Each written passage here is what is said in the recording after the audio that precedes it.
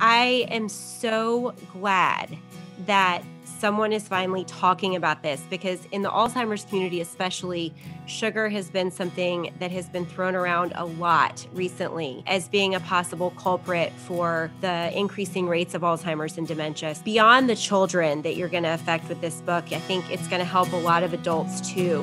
Hi, everyone. Welcome back to Mind What Matters. Today we are talking with Dr. Michael Goran. He wrote the book Sugar Proof with Dr. Emily Ventura. It is the hidden dangers of sugar that are putting your child's health at risk and what you can do. Michael is a professor of pediatrics at the Children's Hospital of Los Angeles, which is affiliated with the Keck School of Medicine at the University of Southern California. He is the program director for diabetes and obesity at the Sabin Research Institute, and he holds the Dr. Robert C. and Veronica Atkins Endowed Chair in Childhood Obesity and Diabetes. Dr. Goran also serves as the co-director of the USC Diabetes and Obesity Research Institute. He's a native of Glasgow, Scotland, and received his PhD from the University of Manchester in the United Kingdom prior to postdoctoral training in the United States. He previously served on the Faculty of Medicine at the University of Vermont, the Department of Nutrition Sciences at UAB, the Department of Preventative Medicine at USC prior to joining the Children's Hospital of Los Angeles. His research has been continuously funded by the National Institute of Health and other foundations for the past 30 years, during which he has raised almost $50 million in funding to support this work. He's published over 350 professional peer-reviewed articles and reviews.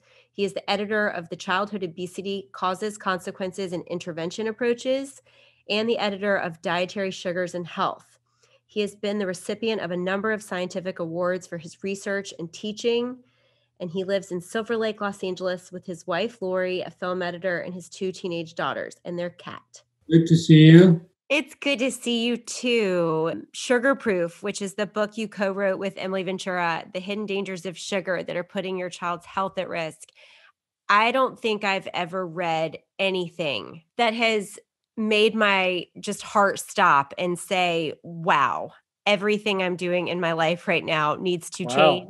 I'm going to say wow to that too. That's amazing. I am so glad that someone is finally talking about this because in the Alzheimer's community, especially, sugar has been something that has been thrown around a lot recently as being a possible culprit for the increasing rates of Alzheimer's and dementia. So I'm just beyond the children that you're going to affect with this book. I think it's going to help a lot of adults too. And I'm just really excited to talk to you about all of it. I have about 80 million questions for you, and we're just going to dive right in if that's okay. Okay. So the first Absolutely, yes. Thank you. The first question I have for you, I know that you're a parent yourself of 2 teenage girls, but what was it that triggered your interest in and your research around sugar? Like, where did this all kind of begin? Yeah, it's a great question. And it's hard to know when it actually began because this is the research I've been doing for 35 years. So for my entire research career, I've been looking at research on trying to understand how childhood nutrition affects growth and development. Mostly for the first half of that, I was focused on excess weight gain and diet. But then the landscape changed. I mean, the issue moved well beyond obesity 20 years ago because we started seeing adult onset diseases in children like type 2 diabetes and fatty liver disease. And I'd say starting about 10 years ago, the pieces started to come together. The research was showing it kept landing on sugar. We weren't originally looking at sugar specifically. We were looking at diet in general, but it just kept popping up in our analysis. When we were looking at diet and weight gain or diet and diabetes risk or diet and fatty liver or whatever, sugar kept coming up. And, then we became very interested in fructose as a sugar because we noticed that, we did the studies. About 10 years ago, we did a study asking what is in a soda? What is in juice? what is it? We're just like giving these things to our kids, and I don't even know what's in it. Right. So we did these studies where we sent samples off for analysis, and we knew that kids were consuming more sugar than previous generations, but what became clear is that we're giving them different types of sugar, more fructose, and in different forms, more liquid sugar. And the research was also showing that fructose in particular was damaging, that liquid sugar is more damaging. So the pieces of the puzzle came together in my head to tell a compelling story.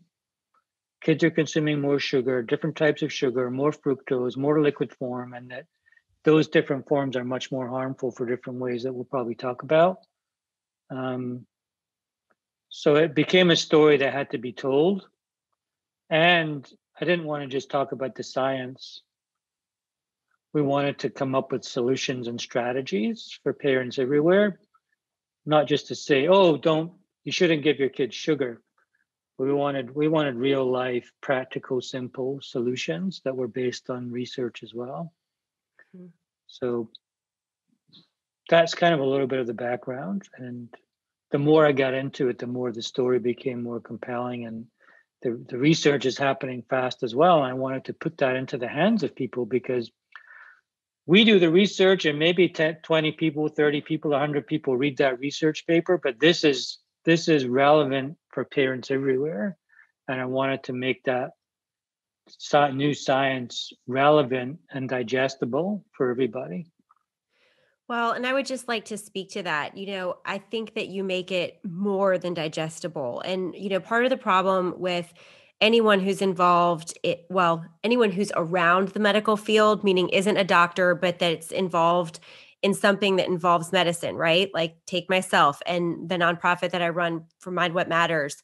It's really hard to get a lot of medical data thrown at you at once and be able to absorb it in a way that you can either explain to someone else or even really fully understand it yourself. And the way that you guys have put it in your book, I wasn't able to just absorb it, but I was able to explain it to my kids in a way that they understand.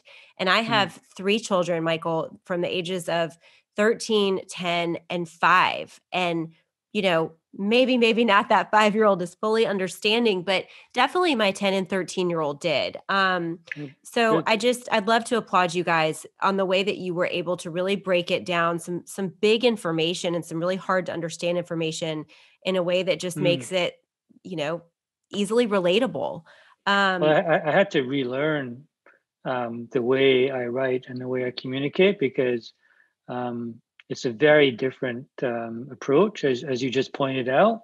And I had a great editor and a great agent who drummed into me the 4 words: news that you can use. And so every time I talk about the research, I have to I want to make it relevant, Right. and I want to make it applicable, and I want to break it down, because also when we wrote it, we knew that parents everywhere were going to have to explain this to kids. So it's almost like a double layer of interpretation, both for parents and for kids.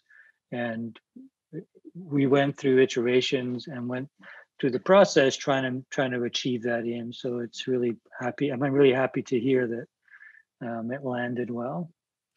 Well, we're going to probably make this like a 3-part series with you and Emily. Hopefully, she can join us on the next couple of podcasts. I think that this is so much information to try and consume in one small sitting. And I'm going to sort of go towards asking you questions in the direction of your book. So we'll kind of just take it that way and we'll get as far as we can. Okay. But one of the questions I really think is important for people to understand, it's at the beginning of your book, but you talk about how in, early 1800s, the average person only consumed about a teaspoon of sugar a day. And now here we are in 2021, and we're close to 45 teaspoons a day. And, that was probably the most spellbinding part of your book for me, was recognizing every time it says 4 grams of sugar in anything, that's equal to taking a teaspoon of sugar and just pouring it in a cup and saying, okay, for every 4 grams, it is a teaspoon of sugar. And when you start measuring things that way, man, it adds up fast. But why do you think that that happened? And I know you know why, but I want you to explain for our listeners why there has been such a dramatic increase in the amount of sugar that we are consuming and giving our children. Yeah, I mean, I think there's multiple episodes to that story. I mean, it used to be that sugar was for the very rich. When it was first introduced, it was a luxury item. Um, think of King Henry VIII and his feasts and his merriment. I mean, this was unusual, and specific to the royal when it was first introduced. But I think through food processing and availability, the story changed as we learned how to grow and extract sugar, make it more broadly available, and then in the 1970s, with the introduction of high fructose corn syrup, the food industry came up with an even easier way to get sweetener out of corn in this particular case. Then at the same time, of course, there was the whole low fat craze movement, and low fat meant food producers had to replace flavor with something else, and that was sweetness, which kind of when you take fat out of food, it becomes without character, taste, or substance. So food companies put sugar back in, and at that point we had high fructose corn syrup. So it's basically a combination of multiple different factors over the last couple of centuries that made sugar more available, more abundant. But then there's like the question: well, why did we want it? And that's because we crave it. It's a very tasty ingredient. It makes food taste good, which is great. I mean, I'm all for great food. I'm a big fan of great tasting food. I love to eat. But sugar in itself and sweetness is addictive. It's we crave it, and so food companies know that they have to add more to make people like food, because they know it's the sweetness that sells.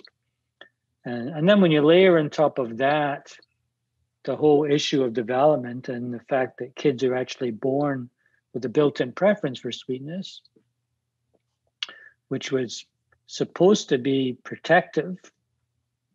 So this kind of innate craving of sweetness that we have was designed for favoring breast milk, which is sweet, and favoring acquisition of decent food that hadn't spoiled or gone off, right, and avoiding toxic berries from the forest floor.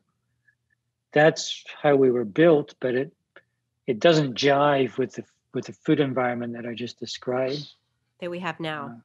Yeah, so there's a mismatch between what we were designed to do and the environment in which we're now living. And the food companies actually market towards children, do they not? And then there's marketing. Yeah, so food companies know that sweetness sells. They know that infants and kids have a built-in preference for sweetness, and they market specifically to them. So 80% of foods marketed towards kids have some type of added sugar. Wow. And can you speak to that just a little bit? So there's a difference between, because that was also one of the most awakening parts of your book to me, is that, something can say that has, let's say, 9 grams of sugar in it. And these are snacks that, even if you think you're being a healthy family and you're giving your kids healthy snacks, the organic yogurt tubes or the apple sauces that come in the squeeze pouches, you think, okay, no, it's organic and it's only 9 grams of sugar. That doesn't seem so much, but then there's added sugar. And sometimes the added sugars, which that's what I really want you to talk about, what those are and how they kind of creep into foods, but they're not regulated. It doesn't have to say on the package how much added sugar that is. And when you're adding up the total number of grams of sugar in something, you have to add all of that together, not just the, 9 grams of sugar. Yeah, I mean, this is an important point. I'm talking almost entirely about added sugars. So the only thing that whole fruits are not added sugars in its natural form of whole fruit, and the sugar from milk products, which is lactose. We're not talking about that either. We're talking about sugars added to food. Now, new food labels are supposed to differentiate the natural sugars from the added sugars. So let's take a yogurt, for example. A yogurt pot may have, let's say, 20 grams of sugar, but 10 of that might be from the lactose, from the dairy. We're not concerned about that at all. You don't have to count that. You don't have to count that. Okay. The food labels, and by the end of 2021, all food labels, but most of them now should already have added sugars as a separate line item.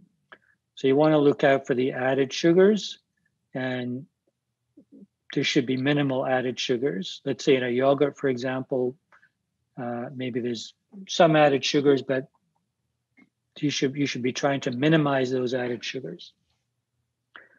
But it's complicated because there's more than 200 different names for added sugar. So it used to be that you could just look at the ingredient list and you'd see sugar as the number one item or the number two item, and you'd know that it was the most abundant ingredient in a particular food. But now with over 200 names, food companies can kind of break that down. They could have 5 different sugars and just kind of put it lower down in the list because they've broken it out into 5 different ingredients. Mm-hmm. So you have to now look out for those 500 different names. I mean, that's totally overwhelming, I know, but right, you can remember. But there, we try to break it down in the book so that it makes it easy for you to recognize them. But we're not. I come home from the grocery store all the time with something that looks too good to be true, and then you kind of look at it later in the comfort of your home. You're like, oh my God, what was I doing? It's obvious there's like 3 different sugars in here.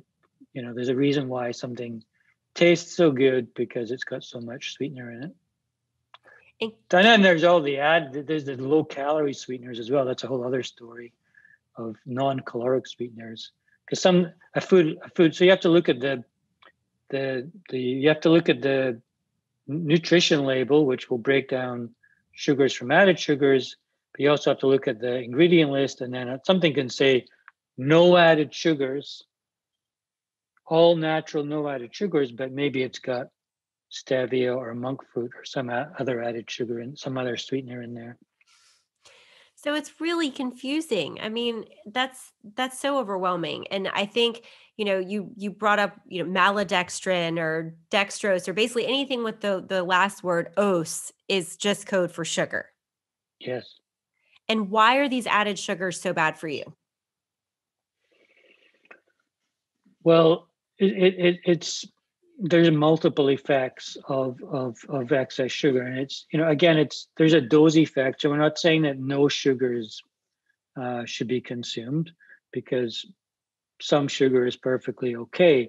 It's additive, it's cumulative, and and it's hidden. So there's no need for it to be there. So basically, we need to look out for the total amount of sugar that we're consuming, and because the effects of sugars on growing bodies are dose dependent. So you want to try and minimize it. You don't have to eliminate it completely. That's just not going to work anyway. It's not sustainable.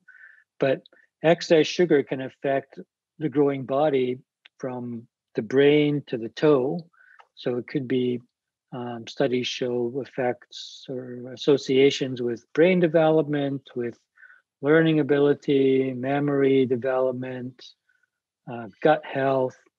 uh, liver health, heart health, weight gain, inflammatory conditions like asthma, eczema, and so on. So sugar seems to have broad effects on the body, and there's a reason why kids are more susceptible, which is another kind of significant aspect for or another significant inspiration to write the book was the realization that kids are actually more susceptible to the damaging effects of sugar.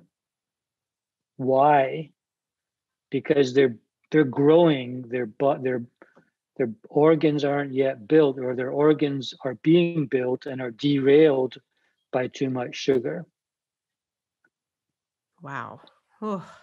And that's another part of your book that I thought was so interesting is you talk about how when kids have a buildup of, excess sugar in their bodies, that actually fat builds up inside of their organs and how that can be a precursor to all kinds of diseases later in life. And I love that expression, you guys poked fun at the old expression, you are what you eat.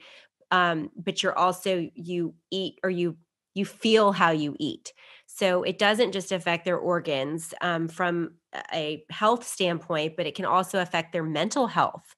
And you talked about how sugar was really detrimental to, like what you just touched on with memory. You guys did I think a random study where, one group of kids had a ton of sugar in their diets, the other didn't.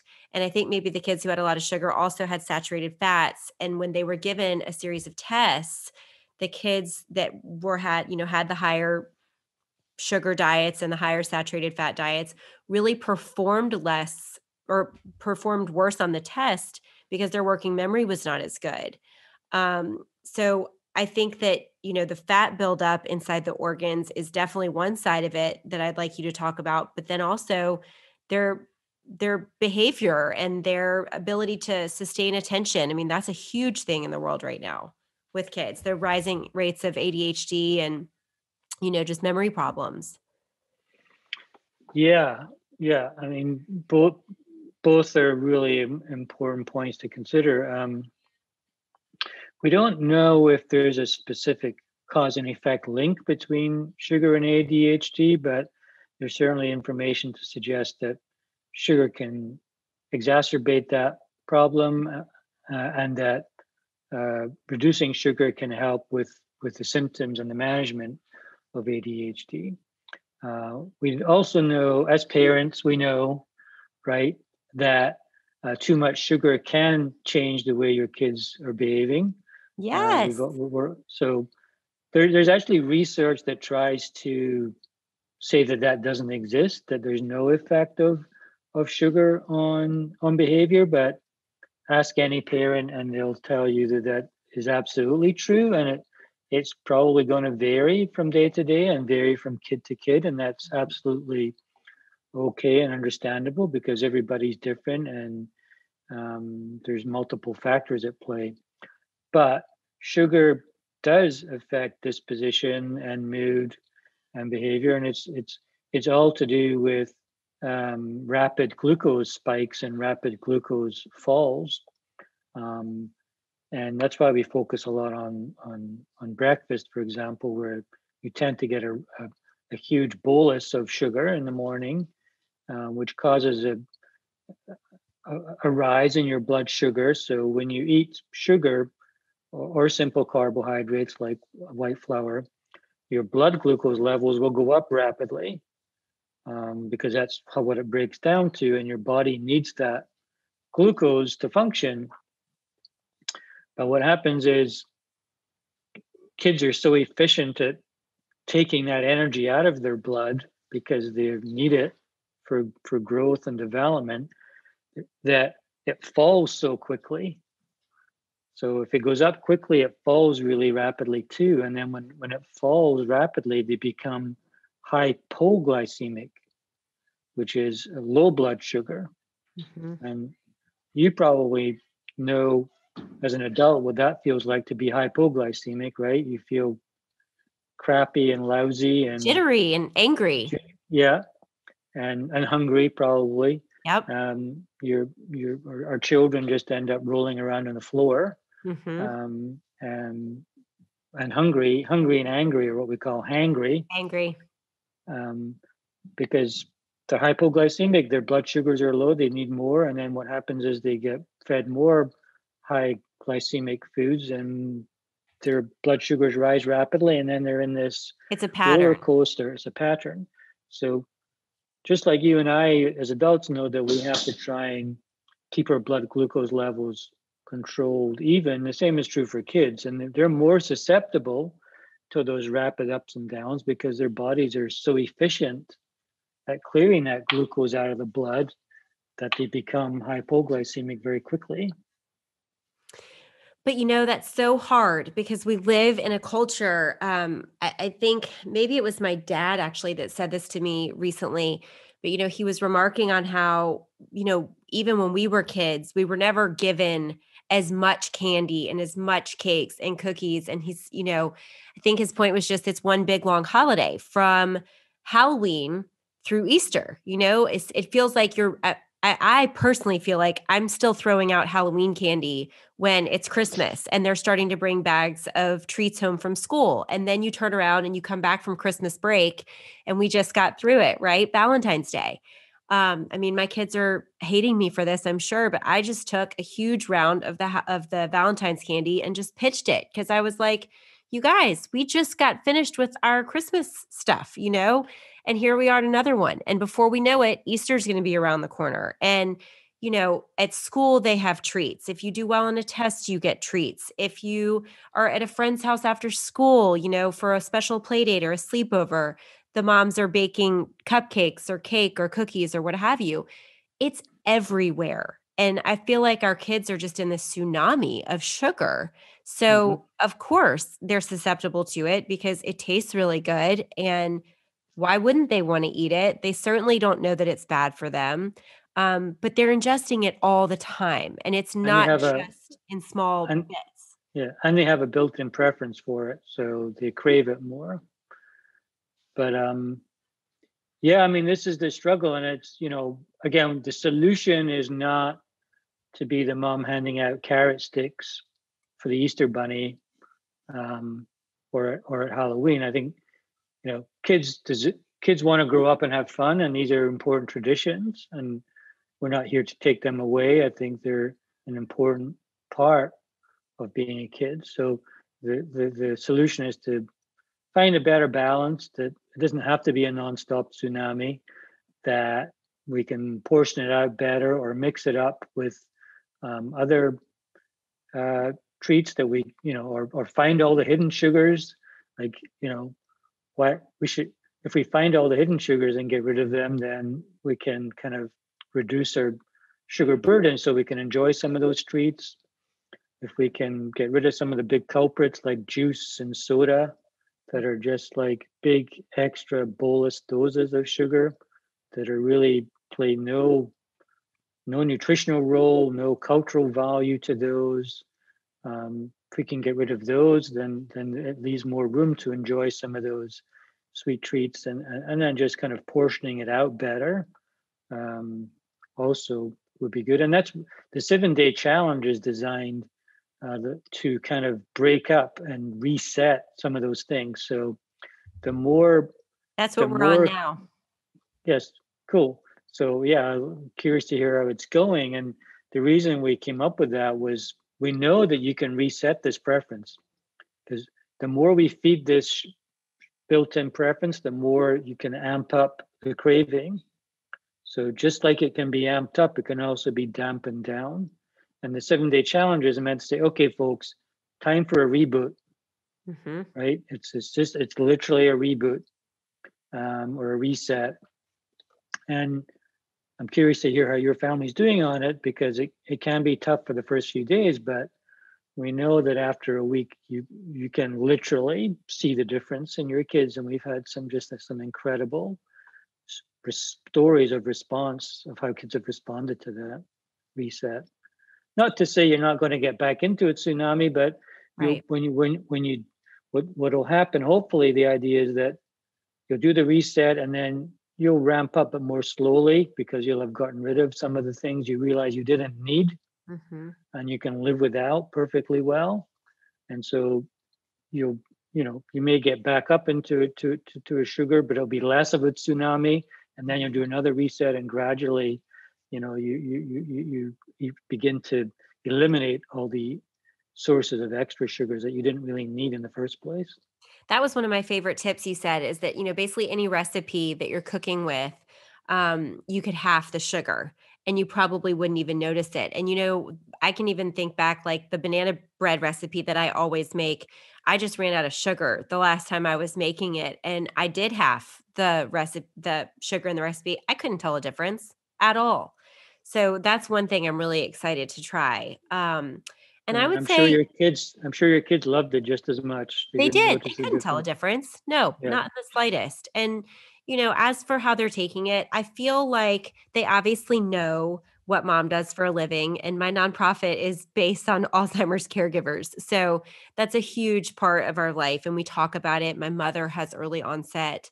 And they know, right, that I'm not making these changes for our family to hurt them or to take away fun, but more like you said, just to like slowly kind of pull back the reins a little bit on, what I felt like was just a free for all. And, I thought, like I said, that we were fairly healthy. But when I examined our pantry, I mean, even the Annie's organic granola bars, you add up, I think you don't have to add in the 9 grams of sugar, but that's 9 extra grams of added sugar. Well, that's just like feeding your kid 2.5 teaspoons of sugar. And I, Hmm. I would say my youngest especially, he's learned the art of rummaging through the pantry by himself. He'll go in there twice a day and get one of those. Hmm. And, you or I would never put 3 teaspoons of sugar in our coffee in the morning, but that's essentially what my 5-year-old is doing, just a couple times a Hmm. day. And Yeah, that's not that's even considered a treat for him. That's just a snack. So it does that's a get out of great control analogy. easy. I think the visuals of the measuring out and the kind of comparing it to what you would or would not put in your tea or your coffee is pretty good. We use that quite a bit, so I think that's pretty powerful. That visualization. Mhm. It's definitely helped for them, I think, and they're taking part in it. And, my oldest is excited about trying to help me find recipes now that, are better choices. And he's, of course, scouring TikTok. He's a teenager. So he said, there's tons of TikTok challenges for food, mom, that we can try. So he's excited about it. And I think, Great. we'll just kind of see how it goes. We're only on day 2. So I'll have to Oh keep you boy, posted. But day two is tough. This is you're at the tough part of it, because this is when your kids may start to really respond negatively. Then you may even have withdrawal symptoms like headaches or a lot of tiredness, mhm, fatigue. So but once you get over that hump, it you can start that's to when see the improvements. you see the improvement. So yeah, make sure everybody stays hydrated and has yummy food to eat and good snacks. Yeah, that's what we're trying to focus on. Lots of protein right now. Michael, one thing I So did. what's for dinner tonight? Oh goodness. We haven't gotten that far. Let's hope we Okay. have power. Let's hope we have That's power true. tonight. Nashville's getting just Yeah. another huge wave of Wow. weather. Like literally it's rolling in. I'm starting to see the snow coming down again. So Really? Wow. It's everyone's just so crossing their crazy. fingers that we don't wind up like Texas right now. But Man. I think maybe steak. I don't know. That's the other thing we're really trying hard to reduce is our red meat levels as a family. We used to probably have it once a week, maybe even twice if you added in pork tenderloin or something. And I'm trying to take us more towards a plant-based diet. I know that the science is not there yet, that sort of proves that a plant-based diet is better for preventing Alzheimer's and other cognitive decline, but I think it's getting really close. And I think that certainly the evidence is there that the lower amount of meat that you have, the better. Mhm. That's been a tough one for us to kind of move away from, but it's mainly because it's such an easy thing for mom to fix. Dad Mm. can just go out and grill and you don't have to do anything. Um, But anyway, okay, so we don't have a ton of time left, but I do want to just touch on there's obviously a part of your book that touches very close to home on Alzheimer's because that's obviously what Mind One Matters is all about. Um, I would like you to just quickly describe how much of a role you think sugar has in the play of potential diagnosis of Alzheimer's disease. There's a lot of evidence that says women are two-thirds more likely to get Alzheimer's than men. And one of the things I've often wondered, and I've asked other neurologists, is that women tend to drink a lot of wine and a lot of white wine. That's just typically what women gravitate more towards. And there's an awful lot of sugar in wine. And so I've kind of wondered myself if potentially that's a cause. Yeah, I mean, I should first say these are the research is so complicated to really show definitively any cause and effect in these situations. Obviously, Alzheimer's disease is a long-term, slowly evolving condition. Multiple factors at play. Diet's only part of it, and even within diet, there's multiple factors, and it may be different for different people. So we're just beginning to learn so much about it. But we do know that sugar and excess sugar can affect brain health and brain development. There's evidence. These are all association studies. So I should temper it by saying that these are not. There's no simple cause and effect studies, but there's certainly association studies showing that long-term habitual consumption of high sugar diet is associated with smaller brains and effects on structural brain development. Studies in animal models show it's related to inflammation in the hippocampus region of the brain, for example.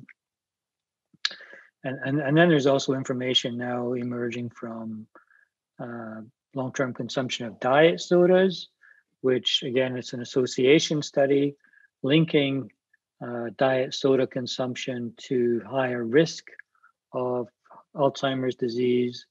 So we have to look at these low-calorie sweeteners, which act very differently. They are still very sweet, but they act very differently in the body and may affect brain development. So it's complicated. I think they play a role. I don't know specifically. I don't know definitively in terms of causation, but for me, the evidence is there to warrant reducing sugary beverages and diet sodas, sugary beverages, because it's such a major contributor to overconsumption of sugar and unnecessary. And the sweeteners that are infiltrating our diet now, I think, are potentially harmful over the long term. They haven't been studied. I mean, food companies can put a product in a food. It doesn't cause cancer in a lab rat, so they can get it approved as generally recognized as safe without ever really knowing what the long-term impact of those products are. So, the more you can move towards a healthy, I mean, I wouldn't even say plant-based, but just whole foods type approach. It doesn't have to be purely plant-based, but obviously more fruits and vegetables in their whole form are going to be better off long-term and less processed food. Sure, of course. Is there any way let's say you're sitting in my shoes and you have a teenager already, that as a kid, he didn't get a lot of. I have two teenagers already. Okay, good. So I'm in good Yeah. company right now. Yes. But let's say you've kind of made these mistakes, and I certainly made the healthiest choices that I thought at the time. I did give him juice when he woke up from his afternoon nap. I did it in a sippy cup. We would water it down, like he'd have this much juice and this much water. We were smart enough to do that. Looking back on it, I wish I had never given him any. And we've certainly had our fair share of treats. I love to bake. We're a big cooking family. I've been a big baker. their whole childhoods. Chocolate chip cookies on a Saturday night are not a rare thing. I'm always making something. But let's say you've kind of done the damage, so to speak, and you're really looking to sort of rewind and unwrap it. Is there a way to reverse these effects of too much sugar and kind of help some of the fat that's made its way into, our kids' livers and other organs? Is there a way to kind of decrease it over time, or is once the damage is done, that's it? No, no, I mean, absolutely that these things are reversible.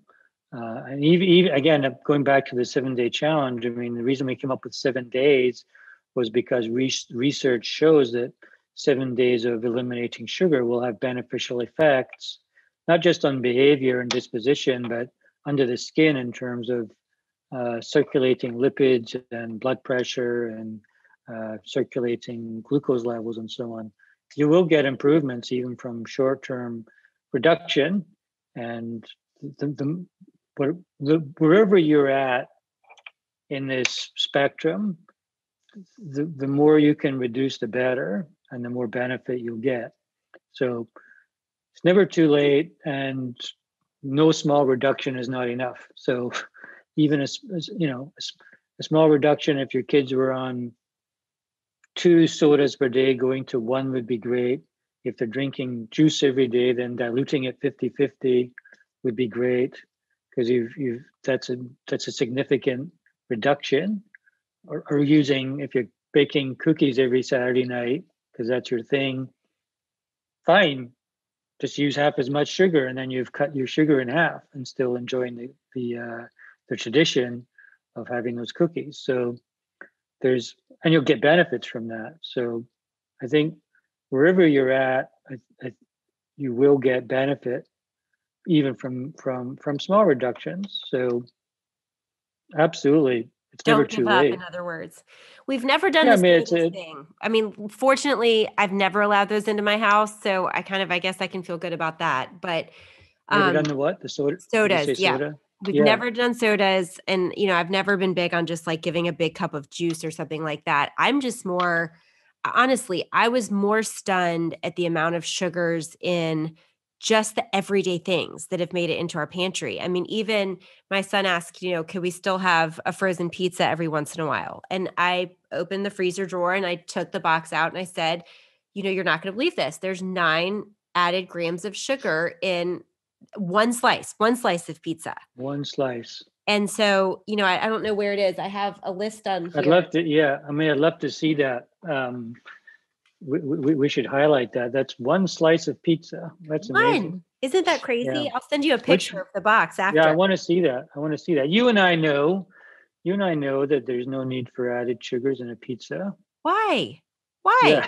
That's just additives. That's crazy. But you Yeah. have in your book, there's a chapter where you actually break it down by age, what kids should have. And I think, for a 12-year-old, 24 added grams of sugar a day. That's not total grams, but for added grams, that they Mhm. shouldn't have more than that. My 5-year-old, on the other hand, shouldn't have more than 17 grams. Well, if Gaines had 2 slices of pizza and, anything else sweet that day, he's hit his limit.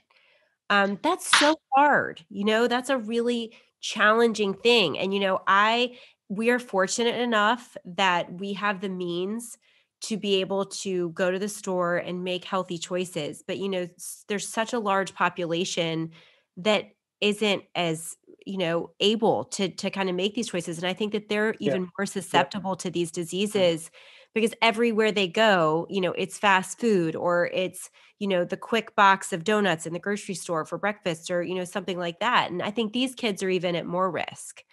So it's Absolutely. And studies show that. I mean, there's certainly an income disparity going on Mhm. here because fast food and cheap processed food is higher in sugar, and that's what um, contributes to many of these problems. The sugar plus the fact that it's highly processed.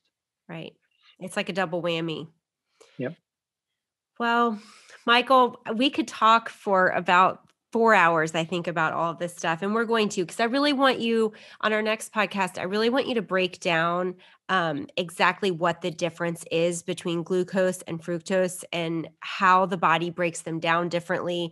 And also, one thing we touched on that, is such an important point is that with all these new added sugars that are, genetically manufactured, we don't really know what they are. And our body doesn't know what they are. They've never been designed to process those things, and they're basically just excreted.